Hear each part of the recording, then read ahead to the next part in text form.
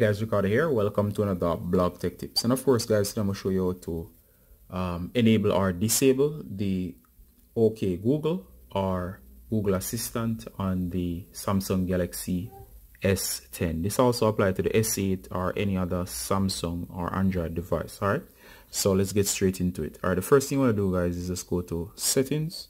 Once you're in settings, just go ahead and scroll through. There should be that says Google, so right in settings, go to Google. Once you select Google, next search for search assistant and voice.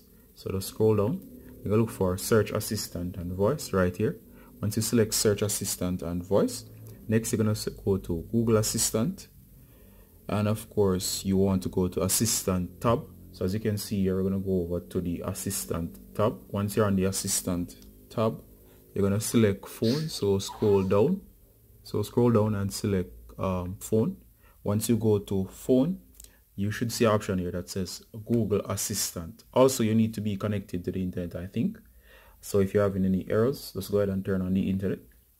Alright, so Google Assistant, from here you can simply turn it off and I can test. Okay Google.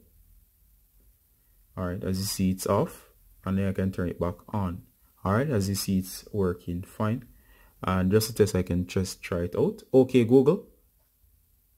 Alright, as you can see here, it's working. I haven't set it up just yet, but of course you see now it's actually picking up my voice. Alright, so that's how to go about enabling or disabling the Google Assistant or OK Google feature. Alright, so you're going from Blog Tech Tips, saying bye until next time.